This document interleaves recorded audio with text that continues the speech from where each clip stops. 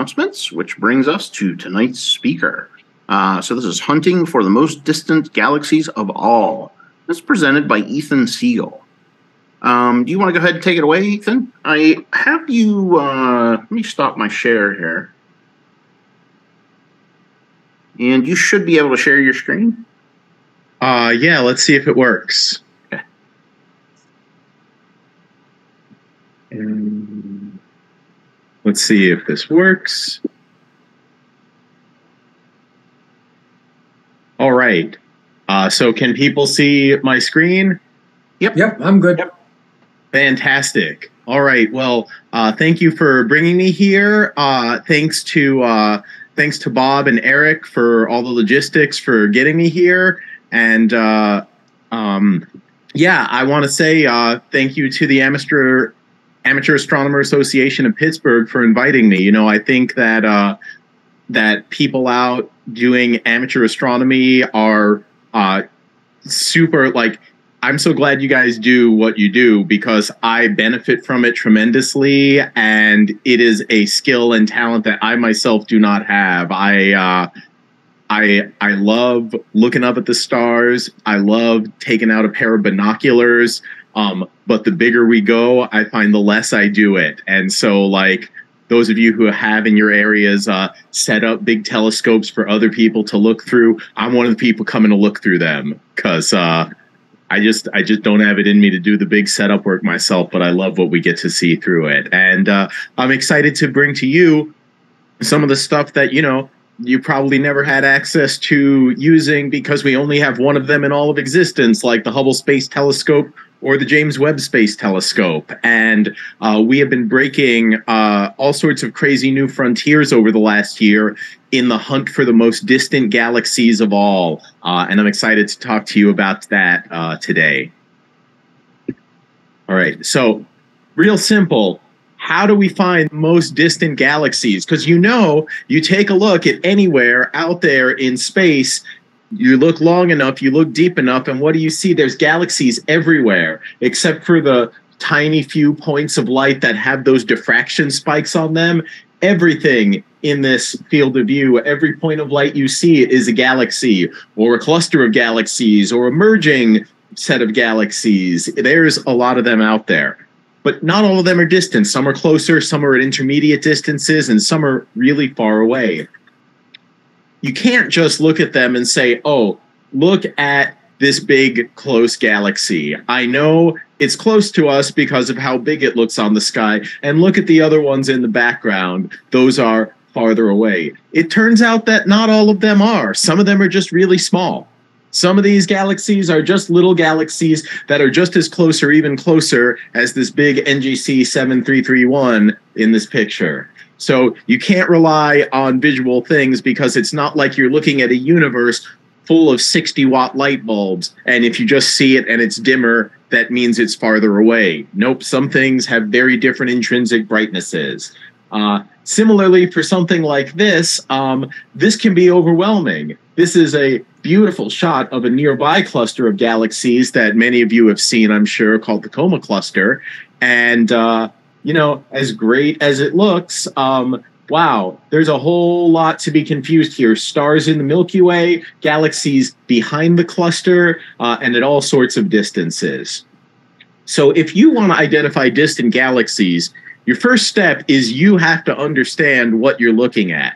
Here you can see our 6 different objects.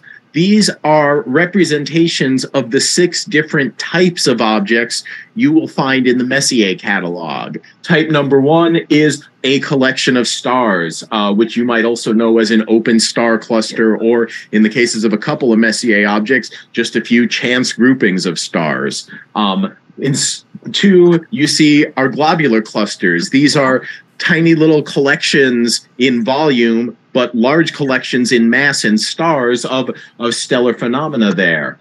Number 3 is planetary nebulae. These are sun-like stars that are blown off their outer layers and are contracting down to white dwarfs, and we see a few of these in our galaxy too. Number 4 is a star-forming nebula. This is a beautiful one that you can see both the reflection features in blue and the emission features in red. And we have these all over our galaxy, and we see them in other relatively nearby galaxies too. But number 5 and 6 are bona fide galaxies. They were originally called spiral and elliptical nebulae. They then became known as island universes, and today we call them galaxies. They come in spiral and elliptical varieties, and everything else, rings, what have you not, we classify as irregular because they're mostly spirals and ellipticals. All right. Then you also have to recognize, if we're looking for the most distant things of all, I'm going to want to look for these very distant galaxies, but I have to understand how my universe is structured, that I have Earth as part of the solar system, and our solar system goes around one star in our stellar neighborhood, and that stellar neighborhood is just one small in-between the arms kind of thing in the Milky Way. And that's just one galaxy out of, we now know, hundreds in the local group. And then this galaxy group, the local group, is just a small galactic group on the outskirts of the Virgo cluster, some 55 million light years away. And that's just part of a larger supercluster that's part of a network of local superclusters that's part of the larger observable universe. But even that is not the full story. That's just the story of how far away things are. Because we also have to recognize where our universe came from, that it started with this Big Bang, and so it's been expanding and cooling and gravitating and clumping together ever since. So when we look farther and farther and farther away, because there was a moment in time when our observable universe as we know it came into existence some 13.8 billion years ago, that means as time goes on and the universe expands and cools and gravitates and clumps and continues to do its thing, we're going to see it evolve with time. So if I can see light from objects farther away, I'm seeing them a long time ago, because there's only been 13.8 billion years since the Big Bang started. There's however much time until that object came to be the way it is when it emitted that light, and for that light to travel across the universe and reach us now. So when we look farther and farther away, we're looking farther and farther back towards the Big Bang in time.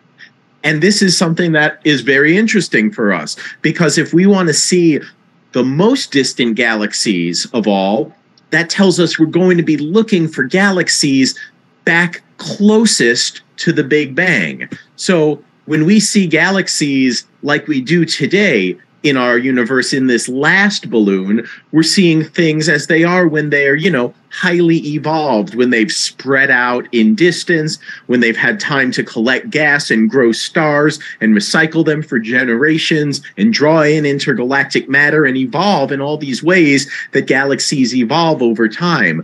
But as we look back to earlier and earlier times, to more and more distant galaxies, we see them as they were back then, when they were smaller and closer together and less evolved and less massive. And this should continue as far back as we can see them, ideally until the very first ones existed and then none before that.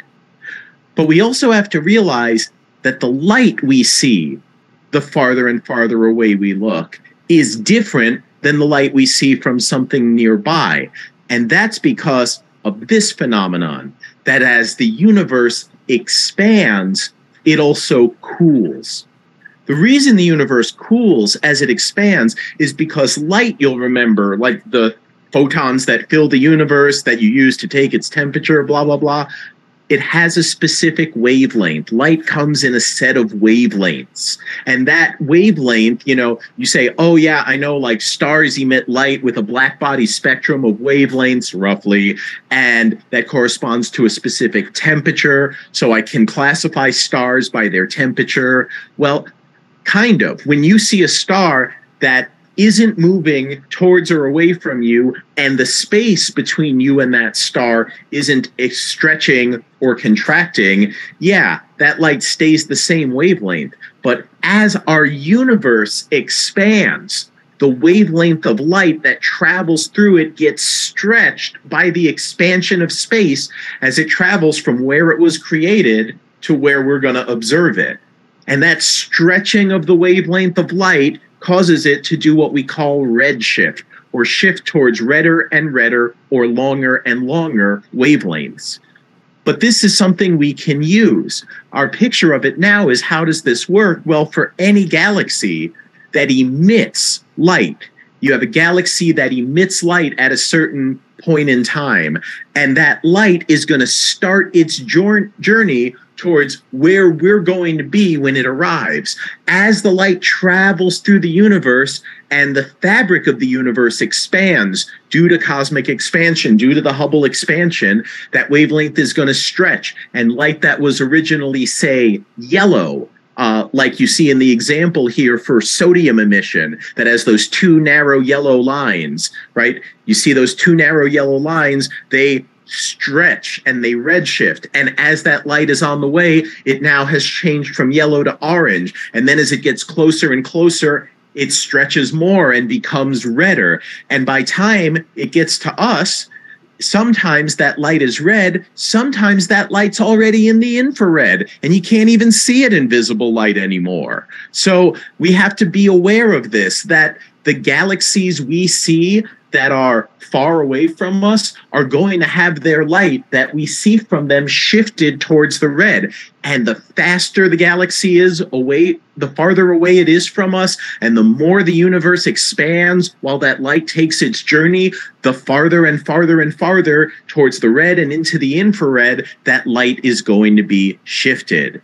And this is really great for us because we take one deep image of a region of space, we're going to see all sorts of interesting things in there. You can see, oh, we'll have a star, and relative to how atomic or molecular emission and absorption lines appear, you can say, oh, well, I know what elements these are in the laboratory, and I see the ratio of the different lines at the different wavelengths, and I know what sort of sets of elements I have. And then I say, oh, well, look at this star. I can take its spectrum, and I can identify those same elements, and I'll see, dependent on whether that star is moving towards us or away from us, that wavelength might be shifted by a small amount, by an amount corresponding to a few tens or hundreds of kilometers a second. Probably not more than that. But if I look at galaxies, what I'm going to find overwhelmingly is that the nearby galaxies are going to be redshifted a little bit. The more distant galaxies are going to be redshifted by a greater amount. And in fact, it's basically going to look like a galaxy is speeding away from us directly proportionally to how far away it is from us. That was the basic original version of Hubble's law. Over time, we've measured things out to great enough distances that we know, no, it isn't a perfectly linear thing. In fact, it evolves a little bit, and I don't know how well you can see from this graph that there is a little bit of a curve to it, that it's not perfectly straight. But it's not perfectly straight. But this is good because this should be the reconstruction of the relationship between how has the universe expanded over its history versus what's theoretically the stuff that makes up the universe. Theoretically, those equations are linked. That's just from Einstein's relativity. That's noticing the universe is the same on large scales in all directions and all locations. That's it. You get from Einstein's equation, the universe has to expand or contract, and the relationship is just between how fast it expands or contracts and how that evolves over time and all the stuff that's in the universe. So that's how we know we've got normal matter, dark energy, a little bit of radiation, and a tiny bit of neutrinos from just following this line and making these measurements, which is outstanding that we can do that. So we build up this picture of the universe, but the way we do it for any individual galaxy we want to measure is we take that galaxy's light and we break it up into those individual wavelengths, just like you would by passing visible light through a prism. It breaks it up into those different wavelengths. And if you can monitor that closely enough, if you can be, I'll say, precise enough with your measurements, you can actually measure if there are dips in the light that you see because you have cold molecules or atoms that absorb that light, or you can see bright spikes in light because you have these bright emission lines that come from excited atoms, ions, or molecules. So either one of those absorption or emission lines you can use as like a fingerprint to tell you not only what elements are in this galaxy, but how much has the universe expanded from the time this galaxy emitted its light all that time ago to when you're observing that light now. And that's the key point with how we do it. So I'll tell you how we did it with two great steps. First, with the Hubble Space Telescope, which gave us our first real impressive glimpse into the ultra-distant universe. And then with the James Webb Space Telescope, which I still have a hard time believing with all that's come out of it, that it has been doing science operations for only 10 months now, for not even 1 year. All of the riches that have come out of it have been over that short of a period of time. So let's start with Hubble. One of my favorite things they did with Hubble, after they corrected the original flaw in the primary mirror, after they had CoStar, they had a servicing mission, and they put the corrected, cameras and equipment and lenses. They put all the corrective stuff on there, and they had a brand new camera, the Wide Field Planetary Camera 2, which was like the greatest thing ever. Well, they decided with director's discretionary time, and by the way, the director at the time took a tremendous amount of heat for doing this, said, I want to take a large amount of time. I think it was the equivalent of like a week or a week and a half of observing time.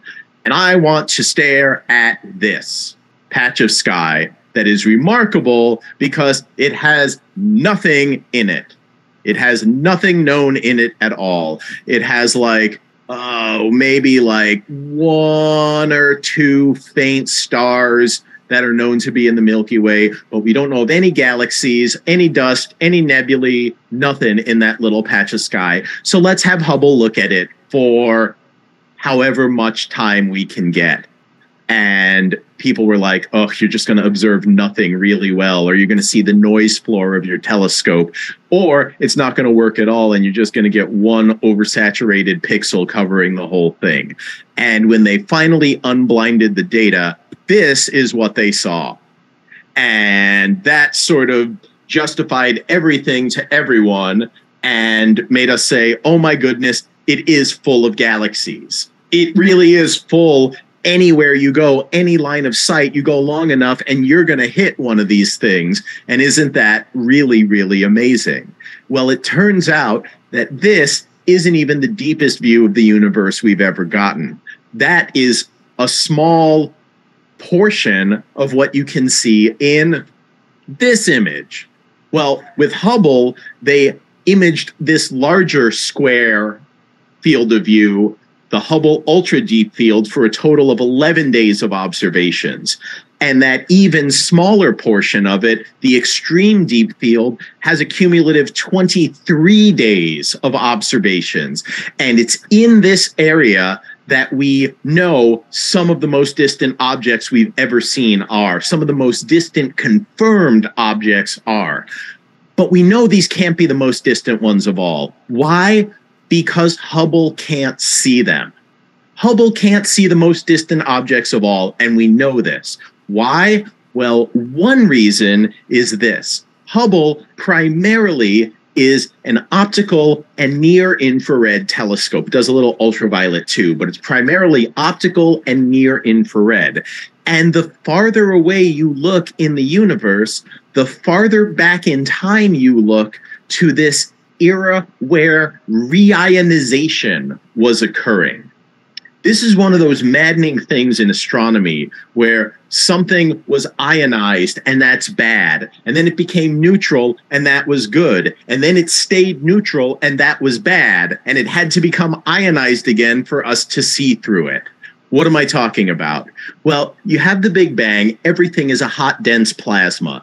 And for 380,000 years, it's too hot to form neutral atoms because your atomic nuclei and your electrons are in this bath of photons. And even though the photon temperature is way below the equivalent temperature of that 13.6 electron volt threshold you need to ionize neutral ground state hydrogen, there are so many more photons in the universe, more than 1 billion photons for every atom in the universe, that even at lower temperatures, corresponding to only a few thousand Kelvin, these high energy photons at the very end of the photon tail are enough in number that they keep scattering off of the electrons. They keep this plasma in thermal equilibrium. They keep everything scattering off of one another. And that's important for our universe because what it does is it prevents gravitational growth from really proceeding in any efficient sort of matter.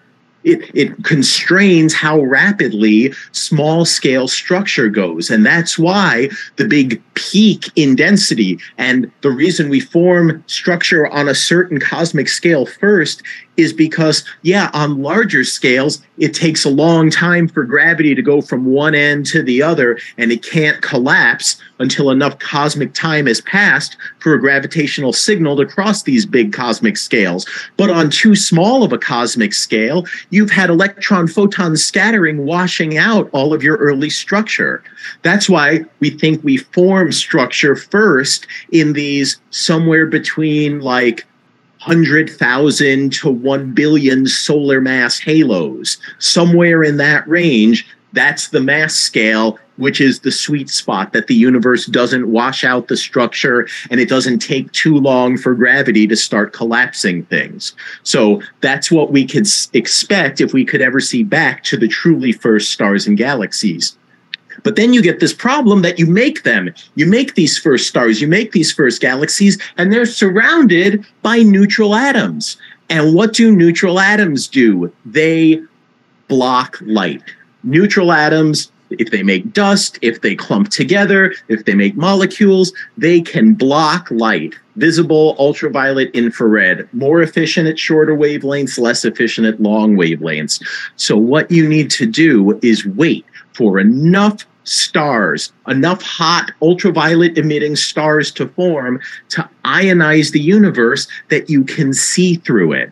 So Hubble's limited not only by the redshift range that it can offer, that it can reach, but also by the fact that the farther back it tries to look, it's trying to penetrate this dust, and it has the wrong wavelength eyes for that. It's looking at these bluer wavelengths. It needs to be looking more in the infrared to find the stuff that would have gone through the dust that still remained and still made it to its eyes and be able to see it. Hubble had a few brushes with the cosmic record for this over the years. It had a record that it set in 2016 when it's found a galaxy at a redshift of 11.1. That corresponds to a time just about 410 million years after the hot Big Bang. But it was only able to see that specific galaxy that far away because it was on a serendipitously greater than average line of sight as far as reionization went. The universe doesn't reionize uniformly. Wherever you have big pockets of stars forming earlier, you're going to reionize more things. And we just happen to see through more holes in the Swiss cheese on the way back to that one particular galaxy than in most other things. So for the last 7 years, that was the most distant galaxy Hubble had found. But here's why Hubble's limited, not just because of that dust, but because even with the best of Hubble's instruments, it can only see a little bit into the near infrared.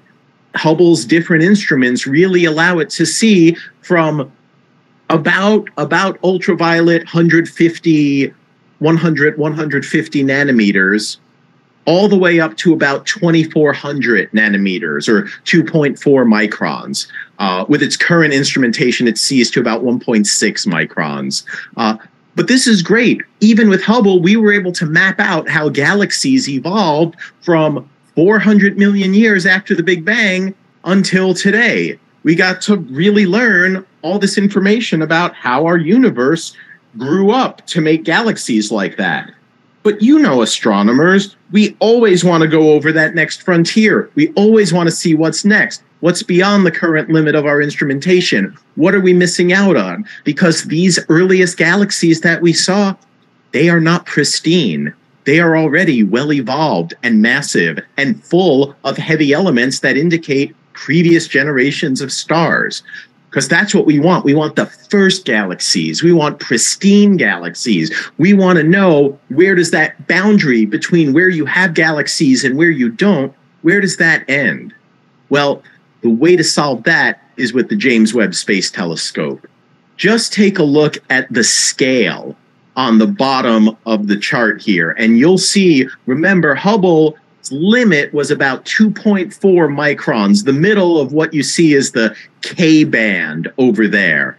Well, the near infrared goes out to 5 microns. And not only can the James Webb Space Telescope do out to 5 microns, it can do spectroscopy on out to 5 microns. So it can see more than twice as distant, more than twice to as great a redshift as Hubble could. And it also has a mid-infrared instrument that it can image out at wavelengths up to 6 times longer than the limits of the near-infrared into the mid-infrared. This is where it gets really powerful. That was why the moment they unveiled the first image from James Webb Space Telescope, and this is what we got to see a look into, we knew, oh, there's a good chance that in this first image, some of these galaxies are more distant than Hubble's all-time distant record. They tested their spectroscopic instruments with the first release on 4 of these galaxies. They didn't break the cosmic record. They only saw back to 700 million years after the Big Bang, but they were able to find both hydrogen and oxygen emission lines in the spectrum there. And that's incredibly powerful because a lot of the Hubble spectra we were taking, we only had one line, the Lyman break. That was it. We had one line. But now we don't have to do that, because James Webb is so large and its instruments are so sensitive that when we get a good photometric candidate, first off, what does that look like? Well, with James Webb, when it does near-infrared photometry, it has, check this out, it has 8 or 9 different wavelength bands that it can check. And it can take all of these things and say, oh, I'm an excellent photometric candidate for being a high redshift galaxy. Don't trust anyone yet. Maybe someday they'll be able to do this. But don't ever trust anyone that says, I have a photometric galaxy to sell you. Because a photometric redshift is something you should trust as much as a photo of the Loch Ness Monster. A photometric redshift is a great thing for identifying a galaxy candidate. But just from photometry, you can't tell, am I seeing nothing at short wavelengths and nothing at short wavelengths and nothing at short wavelengths and then a bunch of stuff at longer wavelengths, because this is my Lyman break and then I have a galaxy out there? Or do I have a galaxy whose Lyman break is way back here, but the galaxy is red and dusty and then has bright emission lines after that, propping that photometry up? And you might say of that second scenario, oh, Ethan, come on, that's not likely. What are the odds of that? And I'm like, take your pick.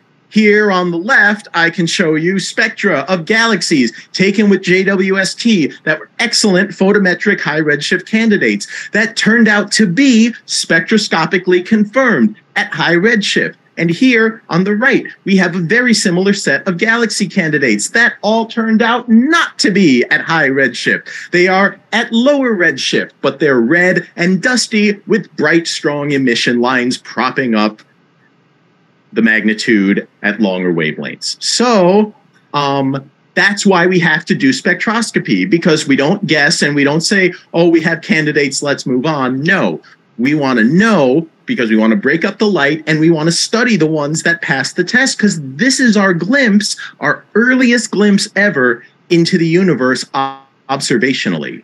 Well, the current record holder is this little fella here. This is JWST 13.0-0. And this is the most distant galaxy currently identified. And it's awesome. It is so young.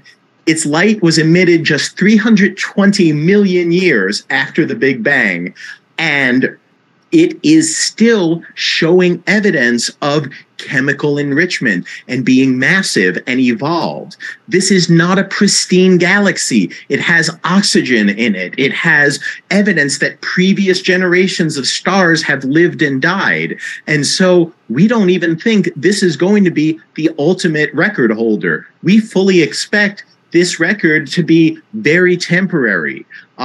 Galaxy GNZ11, which used to be #1 until last year, until really just a few months ago, is now, I believe it's either 5th or 6th in the top 10. That James Webb Space Telescope has broken that record many times. It's seen, I think, something like 12 or 13 galaxies in the first 500 million years of the universe, which is amazing. And a whole bunch of it, you know, if you zoom in on a random region of this, this is what it's going to look like. This represents 2% of the Sears survey, which is the something catalog for early evolution, release galaxy, something like that. But there were 3 big ones. That one, the Pandora's cluster study, and the undercover study that did the undercover study, sorry. Well, they have 3 groups. Sorry, the Jades group is the other one. The undercover survey is the Pandora's cluster one. Those 3 early surveys, they took about the same region of sky. This image you're seeing represents 2% of the Sears area. And for all of this, you take photometry for every one of those galaxies, and then you choose which one is the most important to follow up with spectroscopy, because you can't measure them all. We don't have the tools for that. But that just goes to show you how much of the universe we're still leaving on the table with James Webb data, because we don't have the power to do like wide field spectroscopy on everything instantly. If we could, wow, I would love that. So how's the hunt going? Well, this is the name of the new record holder, JWST 13.0. It has a redshift of 13.20 from an age of the universe of 320 million years, and whose distance from Earth right now is 33.6 billion light years in the fabric of the expanding universe. We also see many early galaxies from within the first 500 million years. But, and this is the most important part to me, even these ultra-distant galaxies are not the very first ones. They are all still the earliest ones we found, rich in heavy elements, high in mass, full of dust, evidence that they had stars before the generation we're seeing now. Same thing from the Pandora's cluster study. Now here's why I get really excited. The 2 biggest, widest area first-year JWST programs are Panoramic, whose area you can see on the left. If you remember, I showed you the extreme deep field with the ultra deep field around it. That's how big that is compared to the Goods North field, compared to the Hubble Legacy field, And panoramic is going to image the Hubble legacy field for JWST. So we're going to get a really large area on the sky. And you can also see in a different program, there's the Cosmos Webb program, now shortened to 1B because they want to map out the cosmic web with it.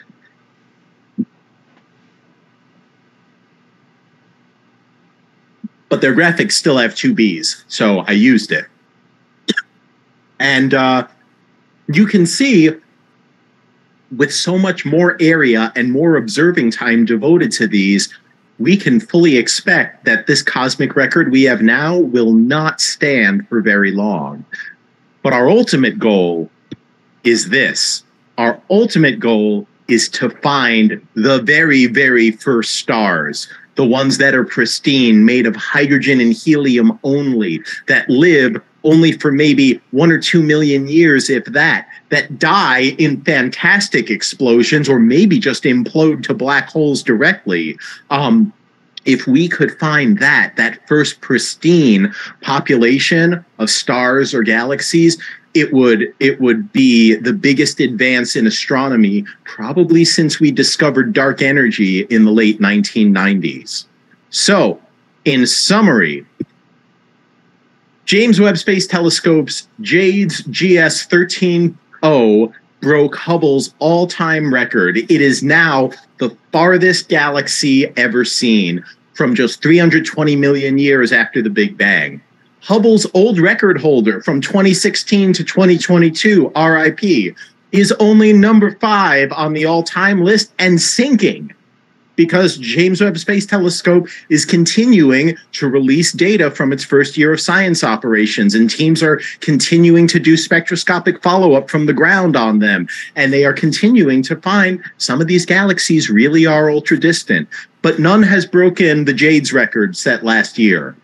But the largest, deepest James Webb Space Telescope surveys are still unreleased. And all of this has been done in less than 1 year of James Webb Space Telescope science operations. I have a feeling that all of the best, earliest galaxies are still to come. And if you're wondering, hey, are any of these galaxies clustered together? Yeah, James Webb Space Telescope just found these galaxies all co-located in space at a redshift of 8 point something, making this the most distant galaxy cluster ever found. In fact, it's still a proto-cluster just becoming gravitationally bound right now. So galaxies, galaxy clusters galore, but not the first stars just yet. But I think that's a great place to end, with hunting for the first galaxies, how far we've come, and what we're looking ahead to. Thanks very much for listening. Thanks. This was great. Fantastic. Very good. I have a question. Sure. Do you, well, just as a general, do you write for Forbes? I did write for Forbes. So I wrote from Forbes from 2015 to 2021. And then in 2021, I got hired away by Big Think, who said, come write for us. And I said, what are your terms? And they said, how about this? And I said, no, how about this? And they said, okay. And so I stopped writing for Forbes, and I've been writing for Big Think ever since. Okay, very good. Now, you, one of your graphs in there that showed the Hubble, on the bottom line, it had something to do with lambda cold dark matter. I was trying to figure that out, and then you changed the slide. Hang on, I'll try and pull it up for you. I was just trying to interpret what that graph was saying. Let me see if it was this one. Was it this one? Oh, I'm not even sharing my screen. Haha. Yeah. Sorry, fooled you all. Let me try that again.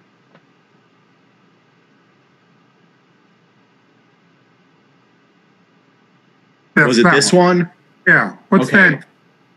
What's that mu minus mu lambda cold dark matter? So this is a combination. The mu is basically saying we're going to take the bolometric magnitude in solar luminosities and subtract from it this calibrated distance modulus And then these are two other factors that you relate.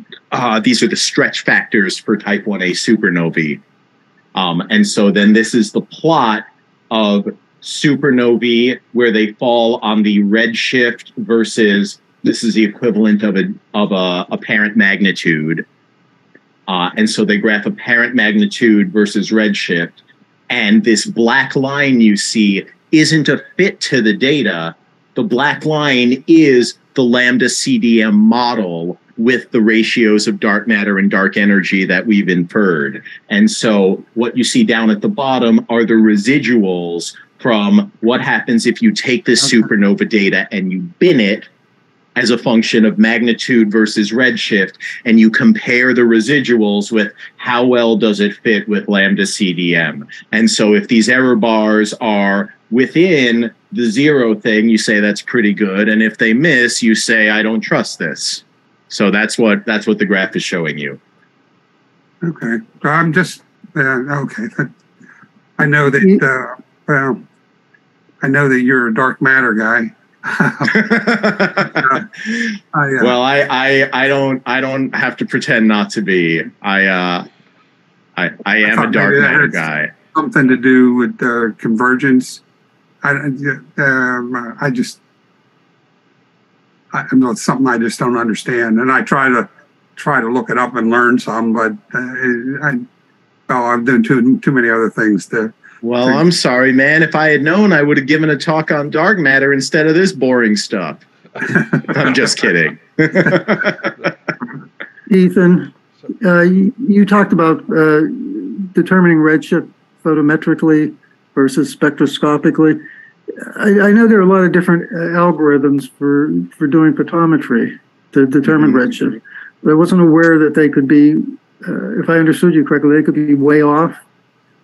Well, the problem is, and this is really getting subtle about it, but the problem is when you start talking about photometry, you learn a lot when you do photometry over time with the same equipment and the same conditions. So when we first started seeing galaxies at a redshift of like 2 and 3, when we started seeing that far, there were all sorts of ways that our previous photometric techniques, when we applied them, wound up fooling us at high redshift because we didn't know about blue compact galaxies, and we didn't know about how the Lyman alpha forest and the Gunn-Peterson trough at higher redshifts would start wiping things out. And so we had to learn as we went to those higher and higher redshifts in large numbers. Now, we think we understand pretty well what's going on with photometry out to a redshift of 3 or 4. If you give me a galaxy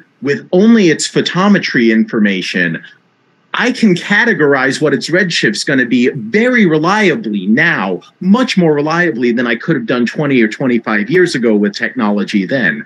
But now we're getting into this territory where people are trying to take what we expect from photometry and trying to infer what's happening at a redshift of 10 or 15. And whoa, like, we've seen we can't do that. We don't have the experience with these filters at these wavelengths, knowing how they're populated at these sensitivities with different types of wavelength emitting and absorbing things that are out there. So for example, I talked about how you could have a galaxy that photometrically it looks like nothing, nothing, nothing, a ton, a ton, a ton. Well, if you had a dusty galaxy isn't going to be sharp like that. It's going to be gradual like this.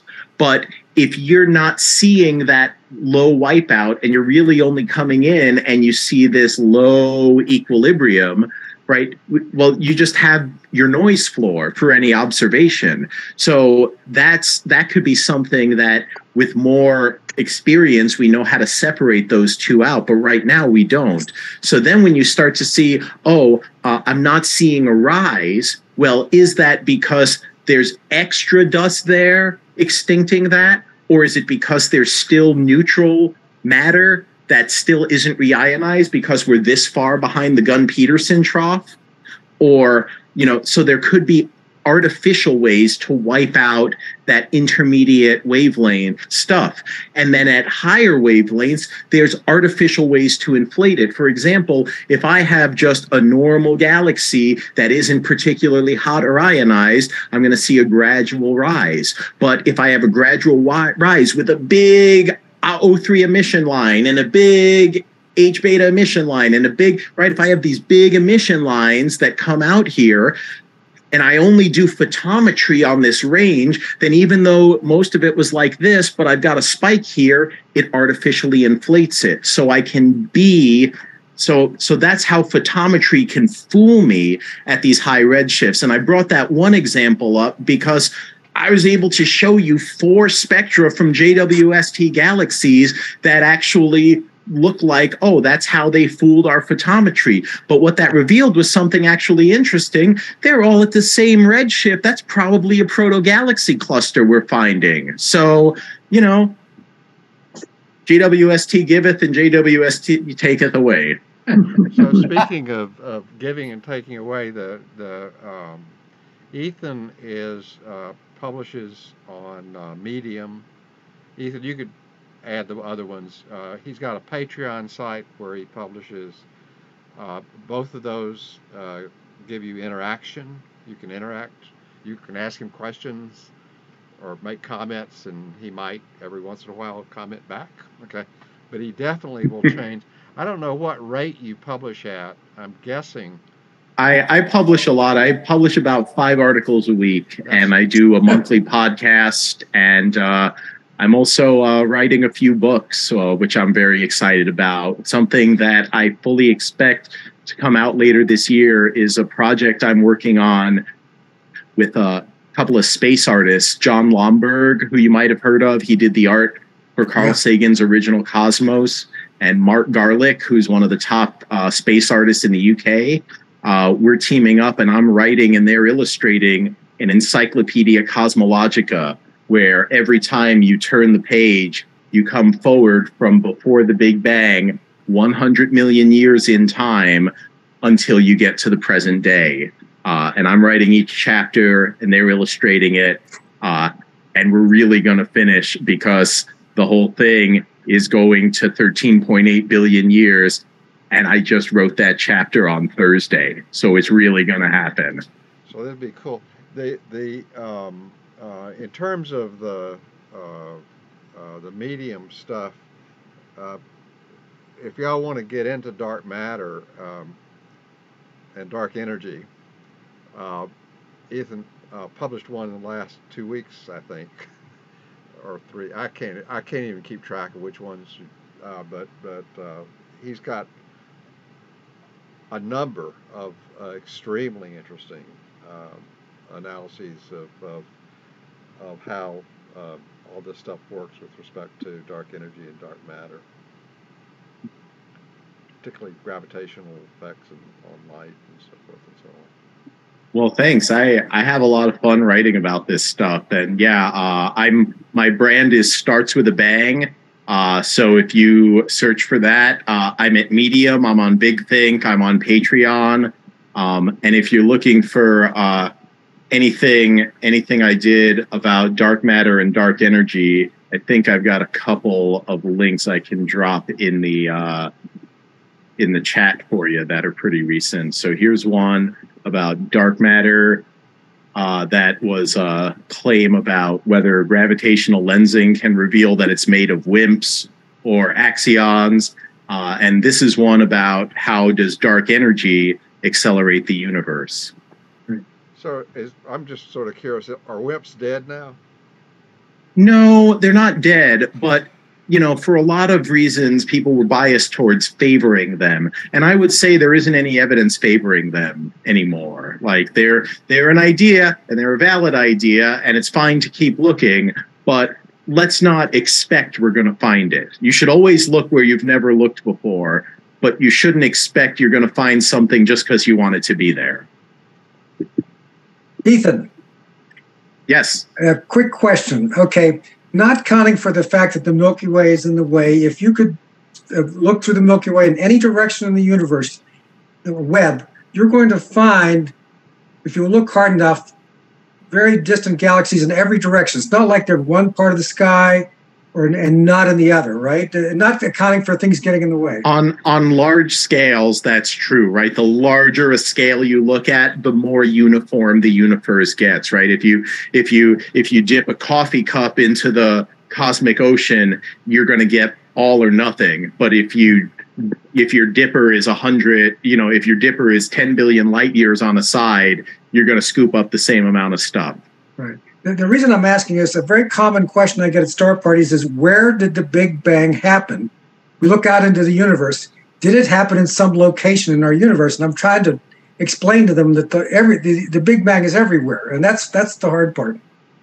Well, the way I like to think about the Big Bang is the Big Bang happened a certain amount of time ago here. But the farther away you look, the Big Bang happened less long ago there, because you're seeing it as, okay, here I'm seeing you 13.8 billion years after the Big Bang. But when I see something where the light took 1 billion years to travel from it to my eye, I'm seeing it in a spherical shell around me, as it was when it was only 12.8 billion years ago. And when I take light that's been on a journey for 10 billion years, then I have an even bigger sphere that corresponds to when the universe was just 3.8 billion years ago. And when I look at it at the distance of JWST 13.0, then I see things as they were when the universe was just 320 million years old. And so I would say, if you really want to get technical about it, the Big Bang happened 46.1 billion light years away in a spherical shell centered almost but not quite on you. Right. Thank you. That's very helpful. Thank you. Yeah, you're welcome. I have one. Right, I think I've got time for one or two more. Well, I would like to see something that, it's either you're all dark matter or you're MOND, and people don't believe in MOND, but there are a lot of things believable about MOND that, that answer questions that nobody seems to want to answer and give a comparison to what seems to be right with that versus dark matter. And the only answers that I seem to get is, well, we could talk about the effects of something that we don't know that exists, or you assume it exists. So the way I would say, because it seems like you're basically saying, Ethan, convince me. Tell me something convincing to tell me why it's dark matter and why it's not change the law of gravity. Well, okay, yeah, I'll try. Sure. So if I say, look, here's what I'm going to do. I'm going to look at galaxies and I'm going to look at them rotate, and I'm going to watch them go. I'm going to watch how they swarm around and have velocity dispersion in elliptical galaxies. I'm going to look at differential rotation in edge-on galaxies. I'm going to look at combination of differential rotation and some other surface effects on slightly inclined galaxies. Guess what? I can fit them all with this MOND law. All I have to do is say, instead of having the gravitational acceleration be inversely proportional to distance squared, right? To have it work the way, you learn from Newton's laws, I'm going to throw in a term at low accelerations where I replace my normal acceleration with the square root of a plus a naught squared. So I have this a naught term, this minimal acceleration term, right? And I'm going to throw that in there. And I find, if I try to say, well, look, I did a simulation of the universe was filled with dark matter particles, and I got a few different things out of it, right? I got my large cosmic filamentary web on cosmic distance scales, complete with like galaxy clustering features. And I have galaxy clusters and the individual galaxies in them zoom around and zip around. And I have these little itty bitty galaxies and satellite galaxies and individual stars zip around in them. And I measure the cosmic scale clustering, I measure the speeds of the galaxies moving in the galaxy clusters, and I measure what's going on here in the individual galaxies. And for dark matter, I do these perfectly. I do the galaxy speeds and the clusters perfectly. And then for these, I'm a little bit too peaky in the core, and I fall off at slightly the wrong rate at the outskirts. So dark matter, people who work on that, that's the problem area for them. They say this scale works great on the cosmic web. This scale works great on galaxy clusters. But as I start to get to small scales, I need to start worrying, am I doing this right? When I form stars, for instance, oh, that's matter converting into energy and emitting radiation and pushing back on the normal matter. And I have to put that feedback effect in there, and I have to see how that affects the dark matter that's accumulated all throughout the galaxy. And that's very hard to simulate, and I'm not that good at it. So that's kind of the problem area for dark matter. But here's what gets me about MOND. You can make that law for galaxies, and you can look at galaxy after galaxy on this cosmic scale, and you can be like, MOND does better. It just does better across the board. And that's the feather in MOND's cap. But then you say, I want to take that same law, that same gravitational acceleration law, and apply it to galaxy clusters, and it's way low. It's way wrong. It gives you the wrong acceleration. You would need a different modification to your law of gravity to explain the clusters. The modification you make to explain clusters can't explain this at all. And then when you look at the big cosmic web scale, this for me is the real killer. Not only do you still need a third different modification from the galaxy cluster scale and the individual galaxy scale, but if you look at the cosmic web scale, the only modification to gravity that works is a modification of gravity that's indistinguishable from behaving like particle dark matter. Sure. Yes. Yeah, I understand. And that. so for me, if you have to say, look how good MOND works over here, but I also need dark matter over here, or maybe it's just dark matter and I have to do some hard math, I'm going to bet on maybe it's just dark matter. I'm not a fan of why not both. No, pick the best one. Well, yes, I understand. So that's the 5-minute version of a longer talk. I understand. That's a very complicated things, but the thing that I like about a lot of papers that are published about MOND it is a predictor, and it is, and dark matter has a lot of failings in that area. It doesn't predict well. Sure, you point at any one galaxy and MOND can do a good job. And if you want to have someone who does that with MOND come give a talk to your club, there are many names you can find who will be happy to do that. Well, sure, and they will show you galaxy after galaxy after galaxy and rotation curve after rotation curve and this beautiful plane of alignment of satellite galaxies. It's a very good story. I understand that part's it's complicated. Yes, it's very complicated. And instead of you saying it's very, whereas dark matter is very general, that the MOND people have very specific things that they're pointing out. And yes, I understand that. But I'm just trying to resolve the differences between the two, which is very difficult at my level. Well, I'm a large scale cosmologist. Like I look at the universe on the largest scale. So if I try, you can try and argue with me about what kind of tree this is from its bark, but don't tell me it's not a forest.